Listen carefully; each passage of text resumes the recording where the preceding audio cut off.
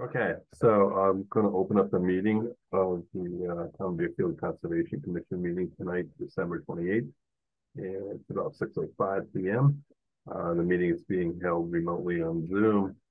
Certain meetings normally held at the municipal offices are being held remotely with adequate alternative means of public access and the required public participation provided in accordance with House Bill number 58 of the 193rd General Court, which extended the governor's March 12, 2020 order suspending certain provisions of the open meeting law until March 31, 2025.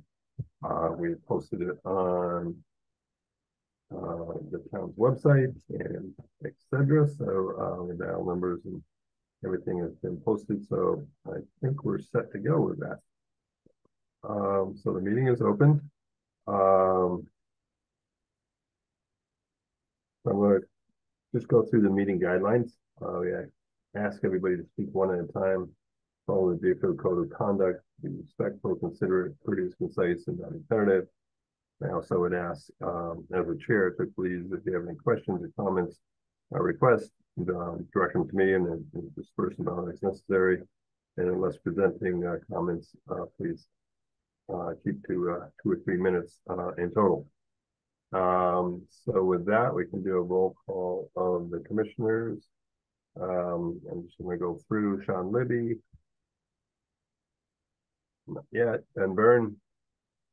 Ben Byrne here. Kate Devlin. Peace out. Hail Mary. Mary Cloutier here. Yeah, and Pete Law. So we have 3 of the 5, so we're good to go. Great. Just a quick going through the agenda, and I'll share my screen to go through the meeting.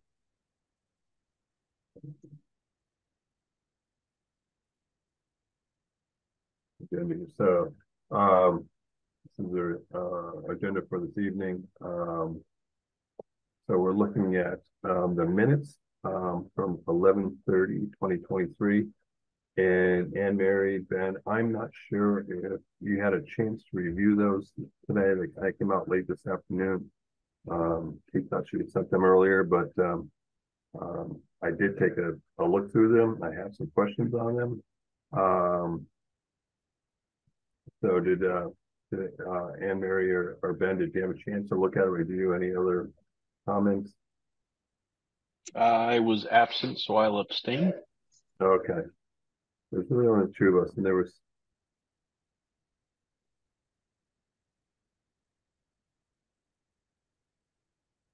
a question for me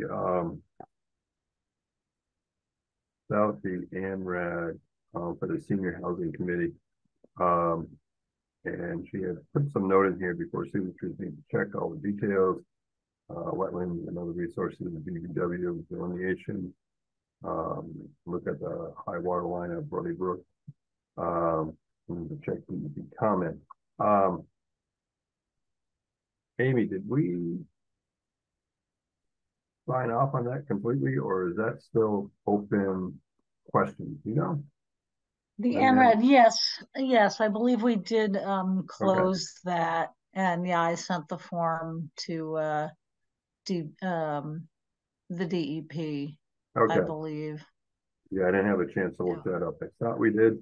So everything else is in place, but with Ben abstaining, do we have to hold this to the next meeting for approval and acceptance, Amy, which is 2 of us?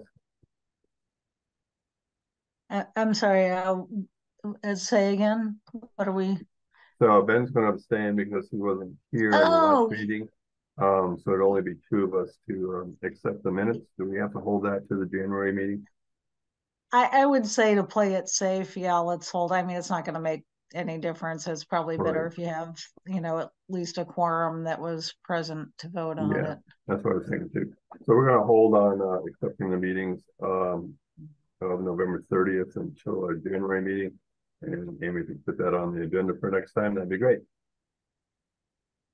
Yeah. All right, so looking at the agenda, and hopefully everybody can see my screen here. So there's no old business, new business, The first one is a request.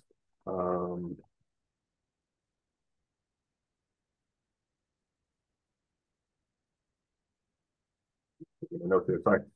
Request for what's it called? I have it right here in front of me. Let me get this. Request for the certificate of compliance of the NOI that was initiated for 264 River Road, Natalie Blaze. This was done back in February of 2021. It's DEP file number 142-0224. There was a site visit that we conducted, and myself and Sean Libby showed up to the site visit with Natalie. We went through the area. We also received the certification letter from Berkshire Design Group, and I'll look for the name here in a minute to say that everything met the requirements of the permit and the application and so forth. And so I'm just going through here, and that was a letter that we received on December 15th. So Sean's not here yet, but I can tell you during our review and talking with Sean afterwards, I think we're both, completely satisfied with, going ahead with the certificate of compliance for this site. And Natalie Blaze was with us that day. And I don't know if Natalie, if you have any comments or anything you want to. Oh, I'm grateful for Jeff Squires for coming out and providing his expert opinion, because I'm not an expert.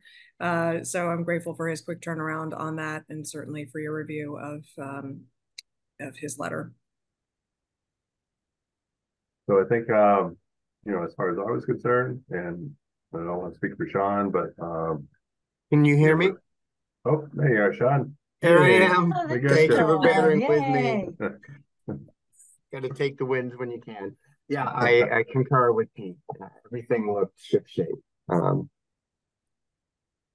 great. Good to have you aboard, Sean. I know those computer technicalities are tough to deal with sometimes.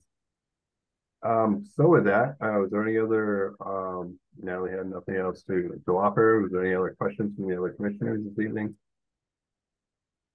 Comments on the request? No, if not, I would just take a motion to accept the request for the certificate of compliance for 264 River Road.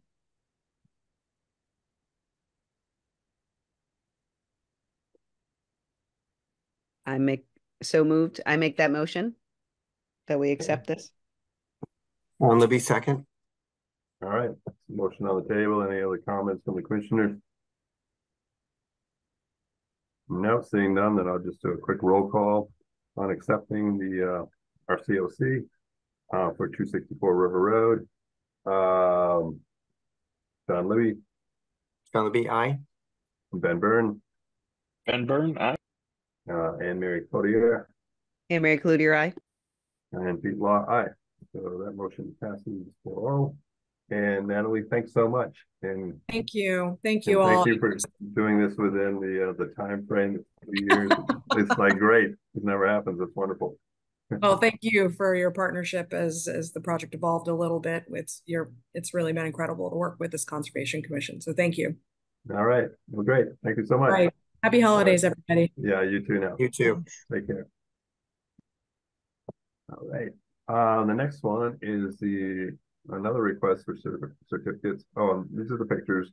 We always have this in your packet, but this is what it looked like. And the way the things are working down there, the swales, the culverts, everything was working to design this pond here. Oops. The computer's doing its own thing. It's a little detention center and so forth. So everything looked good. Anyway, so the next item tonight, my computer will start moving here, is the RCOC for Kelleher Drive culvert. This was submitted by the town of Deerfield. This was completed in November of 2020. I visited the site a number of times, like we're going through the project, as well as thereafter, and even yesterday with a little bit of rain coming through. We had some input from the head of the DPW, Kevin Scarborough, that everything was done per plan. I see no other issue going ahead with accepting this, but open to any other comments from the commissioners.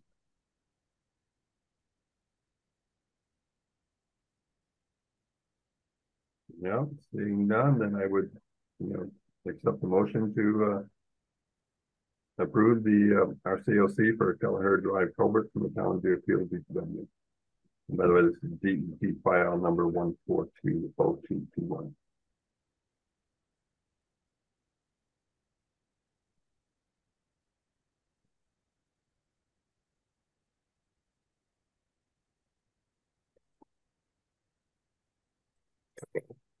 I'll move to accept the RCOC for Kelleher Drive culvert.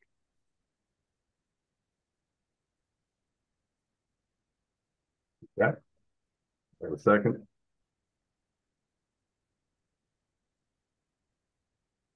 Ben Byrne, I'll second. All right. So there's a motion on the table. Any other comments, concerns, or anything from the commissioners? I see none, so we'll just go to a roll call vote to accept the RCOC for Kelleher Drive culvert, town of Deerfield, DPW. John Libby. John Libby, aye. Ben Byrne. Ben Byrne, aye. And Mary Cloutier. And Mary Cloutier, aye.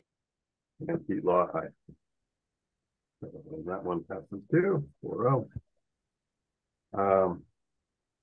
So the rest of this is a lot of just update stuff and looking at some additional information.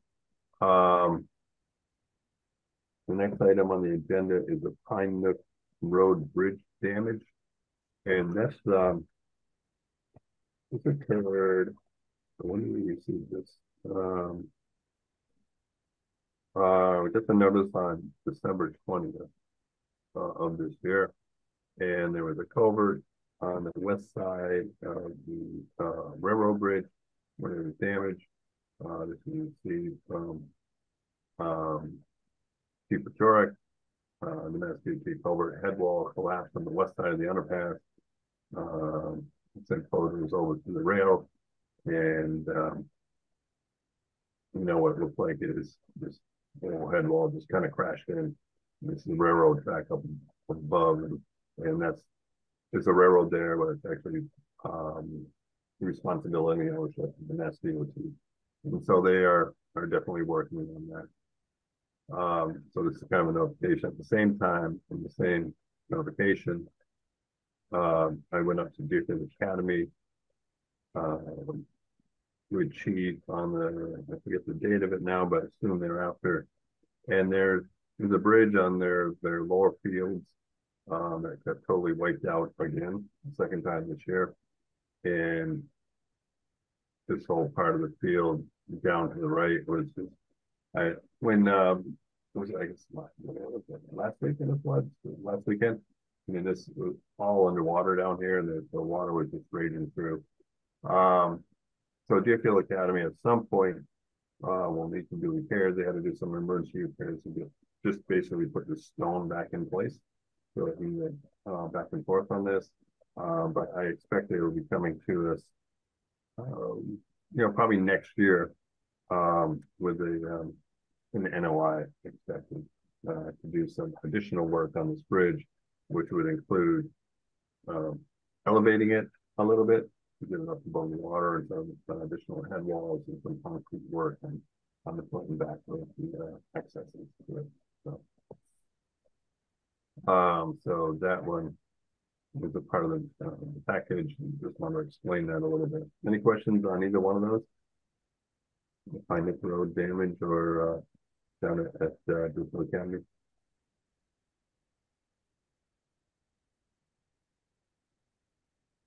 Mass DOT is just notifying us that they'll be taking care of that head wall. This is a notification that from John Pachorek, the chief, the emergency management director in town, that they had notified the railroad that they had to do something with this, that they notified them that this has collapsed. And to tell you the truth, there's a lot of, we've been out there on the railroad track a few times over the last month, and there's a number of these crossings and culverts that need a lot of repair.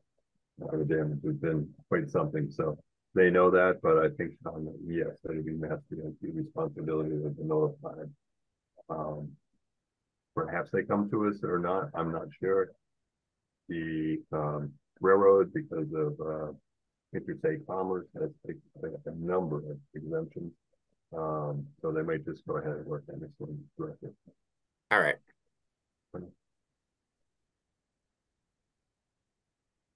Let's see. The next item was the EnviroSource Line 312 project request. This came in from this one, yeah, EnviroSource via Epsilon Associates, and there was this is on Route 5 and 10. This is on the eastern side. If you're heading north, you'd be going to the right there.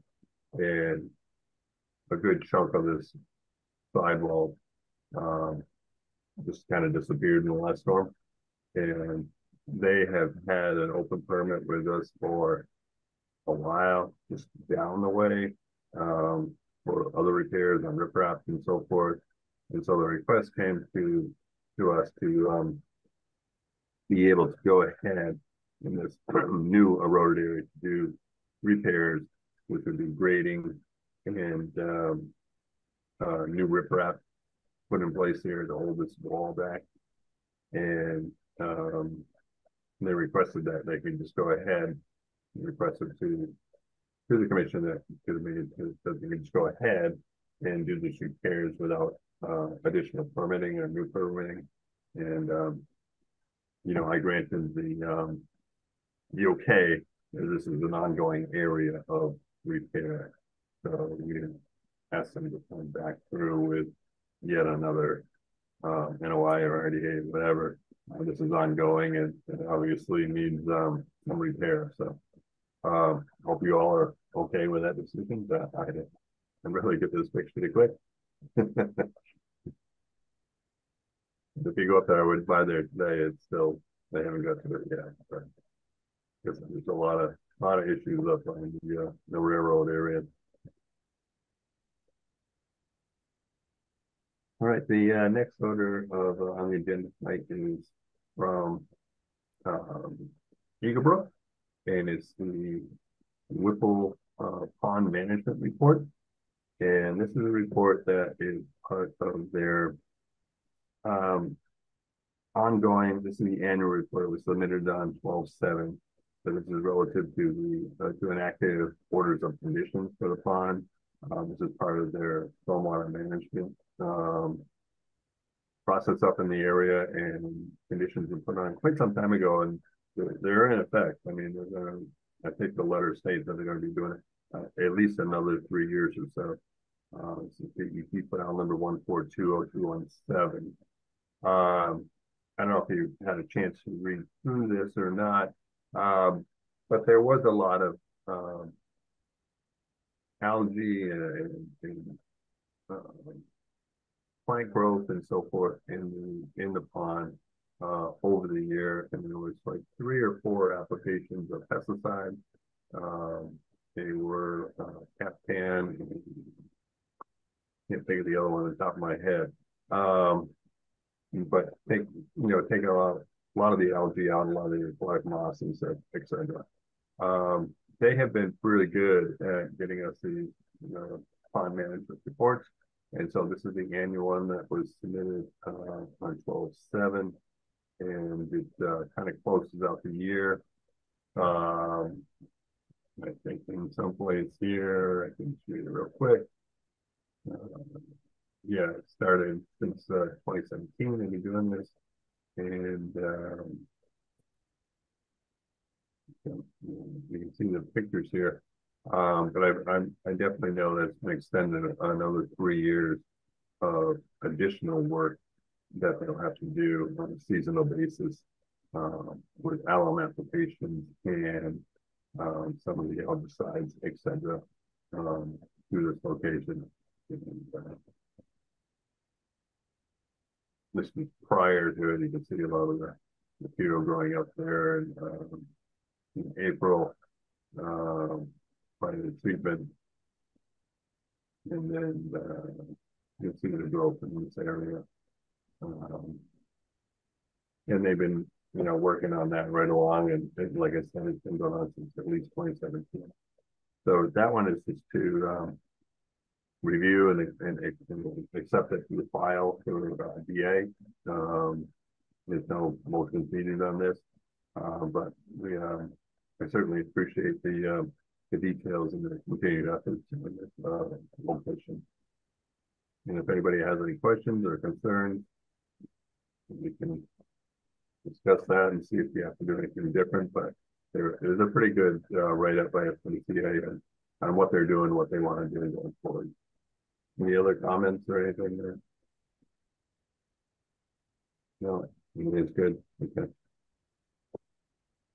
All right, so the next part of the agenda is the general discussion area. And the first item that we put in here is the status of the Cumberland Farms Detention Pond cleanup project. And I don't know, Amy, I don't think Don showed up. I don't think anybody's here. No. So yeah, go ahead, Amy. I was going to say this. This isn't a hearing, so we don't need to do anything. They are waiting for a report from their contractor on how they're going to manage this. And once they have that all set, they're going to submit, I think for the next meeting, they're going to submit the contractor's plan for your approval. Yeah, we're hoping that we requested that last time that they did it. It was a couple of weeks before our next meeting, so I can review it. With the holidays, they sent us a note, but they said they weren't going to be able to do that. But they'd come back to us in January. So there's no ongoing hearing or anything of that nature. It's just once we see, as we said last time, once we see the plan, we really have no idea right now how to address it because we haven't seen the plan. The resource areas right there, and the management plan that we have to adhere to, etc. So we have to take a look at the plan, and then we'll have to make a decision what we need to do on any conditions or anything else that I need to do to come forward to this relative to that project. So that is just an update on the status of that. Any questions there?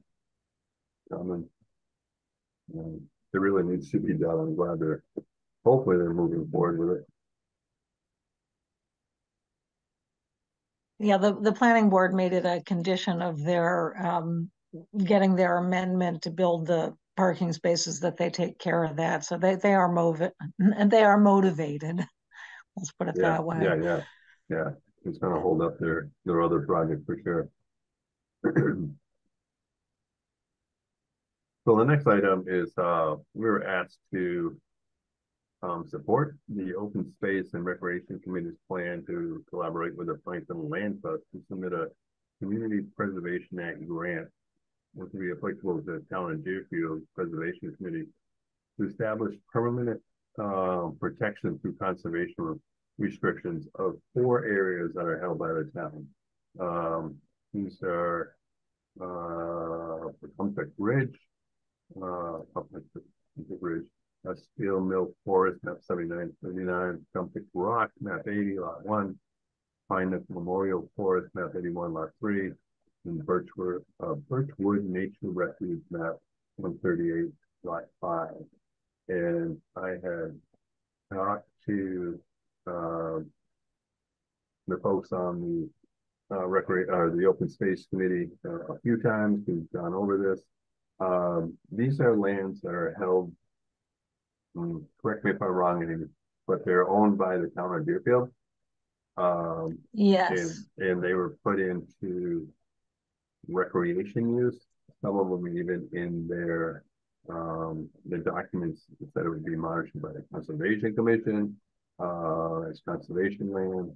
We don't, with our bylaws, now we don't have bylaws, we don't have the ability to do that. We can take over the parcels as a Conservation Commission unless we do, get the granted that authority from the select board and the town, both probably, to do a bylaw. So what they have done is go to the Franklin Land Trust, who is willing to work with the town on putting together this grant application in order to establish permanent protection for these parcels via the Franklin Land Trust.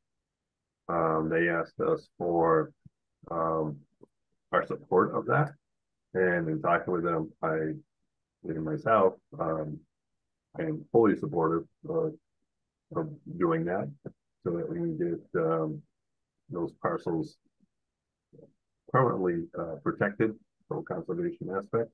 But we wanted to show you this quick letter that Amy put together. We'll probably revise it a little bit, but this is the draft, and see what you all think about, I can write it on our behalf, but I need to know whether you guys support it as well. Did you say that the purchase of the 4 properties was specifically for recreation? Was funds from? I mean, is that the case? It was these properties. I think, and I should have looked at my notes, but a lot of them were granted to the town like many years ago. As keep this as private property was turned over to the town. Okay. And it was to be as recreation and or conservation land. I know 1 or 2 of the lots even specifically said to be monitored by the conservation information or whatever. We don't have that jurisdiction, but it was passed over from private landowners to the town at some point. Okay. I just was asking more as that it wasn't, they weren't given to the town for any other open purposes, like if the town needed solar or any other future infrastructure type developments. But I see. Yeah, I fully support it as well. Yeah, I read through at least some of the agreements, and I have a file here someplace, but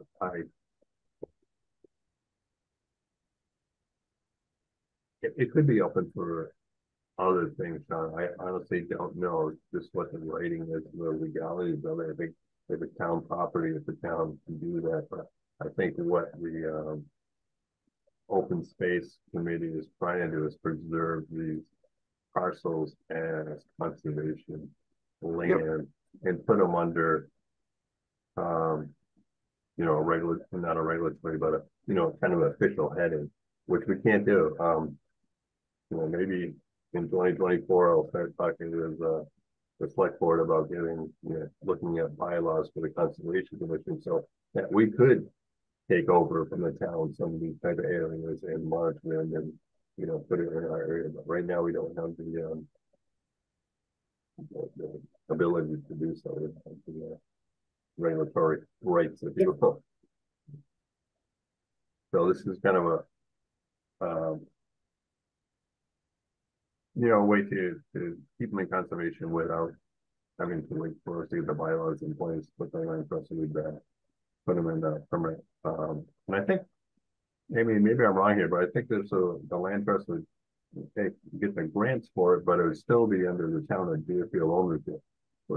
Yeah, so we did this in Hatfield. We worked with the Franklin Land Trust in this way, and I was on the CPA, or CPC, so I heard these, and it's, I'm not sure of all the details, but yeah, it's a transaction in which the land trust, I guess, purchases the conservation restriction, and the land stays with the town, but there is this conservation restriction, and it's a way of protecting the land, and it worked very well in Hatfield. Yeah, and it may be, down the road if the Conservation Commission given the authority, maybe it comes back to us down there. I don't know, but at least it'll be protected, and they're really trying to protect some of these areas. And some of these, I think they want to on not something road maybe. I mean, it's good 30, The name 35 alone. acres or so. Yeah. Yeah. Yeah. Steam Mill Forest and Birchwood Nature Refuge. It seems pretty obvious the reason why these were donated to the town. So Yeah. I just wanted to check in on that. No, great questions, because it's a little bit different.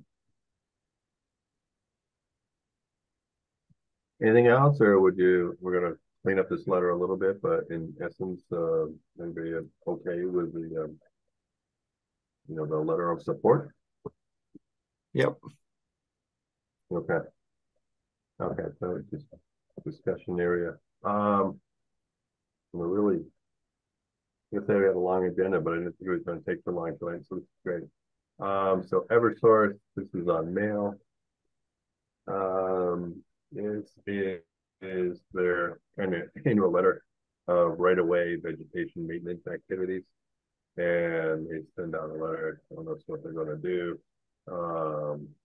One in clearing of vegetation and tree removals and so forth, and vegetation management, and how they're going to clear it up around the lines. It's all done within, the authority of a lot of the different regulations and so forth. So this is kind of just a notice we get every year. This is what they're going to do in 2024. Have a notification. Any questions on any of that, or comments or concerns? Nope. And then there was two, and this is their map where their lines run down through here. A few kind of miscellaneous announcements, I guess we'll call them, that were received. This is from Mass Energize. When they want us to know about the upcoming 2024 Community Climate Leaders Conference. So if anybody is interested in attending this conference, or want to look into it, you have it all in your meeting packet, and let me know. And if you want to go, we can see what it'll cost and all that kind of stuff. And then the second one was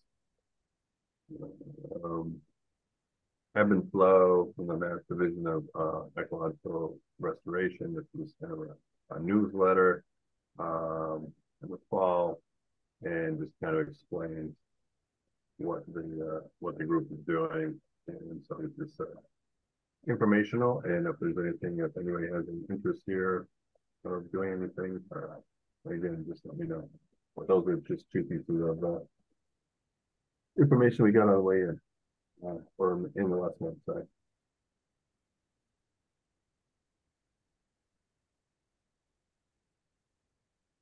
let's quick going through the agenda. We have two RCOs done. And we got these updated. There's just a couple of other things that unanticipated in the last 48 hours. Had a note from Patrick this morning that there's another section of River Road. It is, I want to say 527. The first one was 717, that they're going to start working on the week of January 8th. They're going to have to redo the slope, put in even a little bigger than riprap, but some real stabilizing stones coming across, and then riprap on top. I'm going to look at that with John and Kevin next week sometime, towards the end of the week, and I'll let you guys know if something wants to go out there and do that as well. There are some brooks that go through that area, so we're probably going to resource area. This might be an emergency certificate response kind of thing coming up there. And I think that would be the last one right now, and probably until we get into the spring. And then there will be a few more. There's a little bit more erosion control berms and fencing that has to be done up by Richardson's Candy. I believe that'll be done by tomorrow. And then they're not sure over at no. Maybe they must be where they're at. They're doing that over all over Huzik Road. Just where they stand there, but I'll find out. See what's kind of the updates on some of the emergency certificates. And then one of the other things, again, I had a note from the I was taking care of Sunny Days, Ken Buglane, yesterday. So they're continuing, the weather's been pretty mild, they're continuing to do some more tree removal. And he's hoping to get some erosion control in place over the next couple of weeks. And so I'm probably going to stop in. He said he's going to be working there tomorrow. I'll probably go by and stop in and see what they'll do there. But you know, the Sunny Days project is moving forward, and they seem to be, you know, following the checkbox of what needs to be done on to the next one. So those are the two things that just came up in yesterday and today, I think.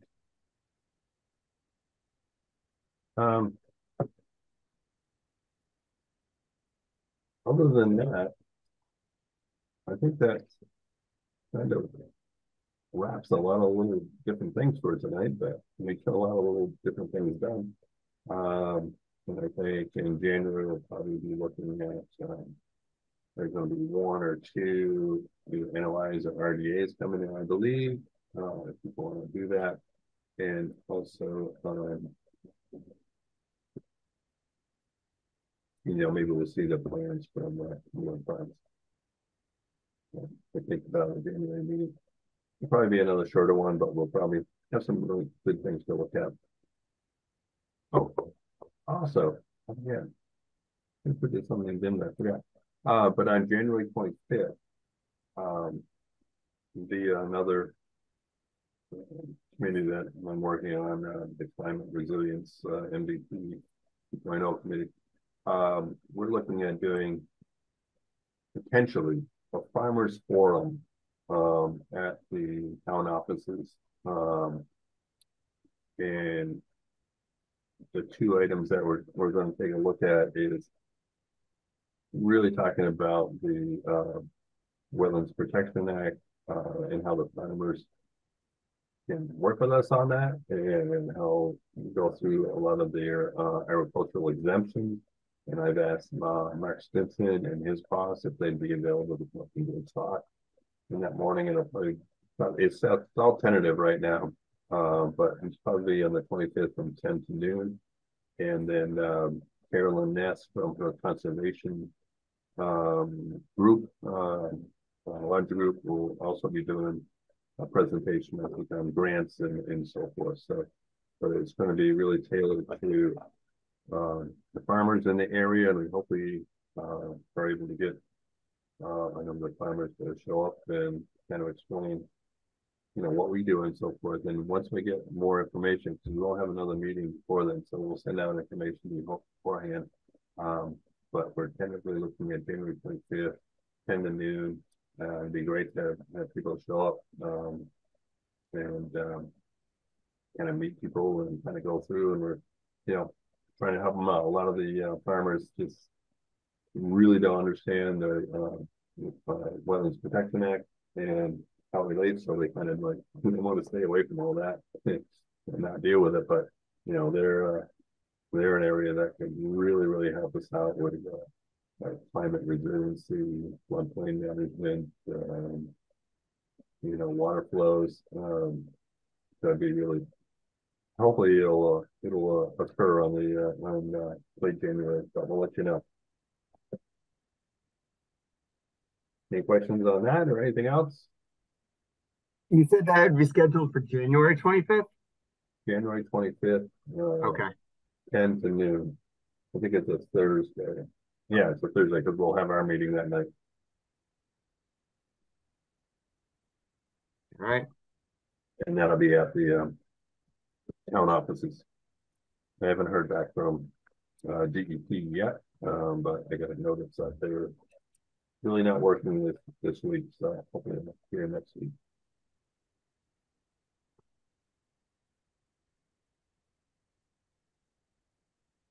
Anything else here, folks?